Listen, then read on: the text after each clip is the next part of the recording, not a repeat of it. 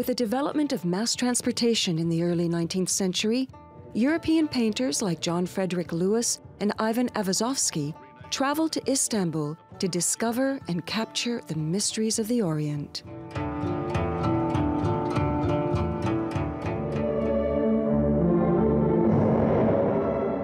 And now, these paintings and etchings, and along with them, old Istanbul,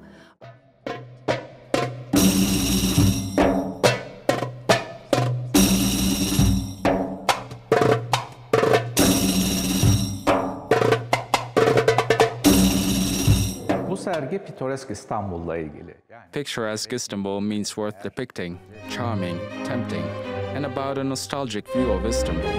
This term was used by 19th century travelers and authors when they first arrived and saw Istanbul. We focus on their works and writings because they showed us something that even our own historical sources did not. Pitoresk İstanbul'dan bahsediyor. Digitally converted work of these traveling painters goes beyond aesthetics. The technology is the first of its kind to be used in an exhibit on such a large scale. Çağımız değiştiği gibi, just as our era has changed, so has the concept of exhibiting. Today, audiences have the choice to be active. People are no longer just looking at the canvases because the pictures come to life in front of them. The grandness and size of the artworks adds to the experience.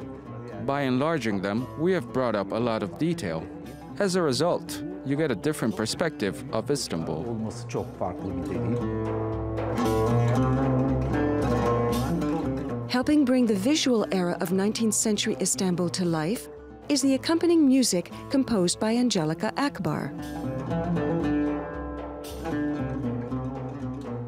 Sadece kendi bestelerim ve uyarlamalarım değil. The compositions are a combination of my own, but also works from the Ottoman age. One section has compositions of musicians from the West, but they also include a lot of Oriental influences. During the time of the Ottoman Empire, visiting European composers were impressed by Istanbul's Oriental sounds and integrated them into their work, using classical instruments and classical orchestras. In addition to these compositions, some Ottoman sultans were musicians and composers themselves. I chose my favorites and used them. This makes it very authentic.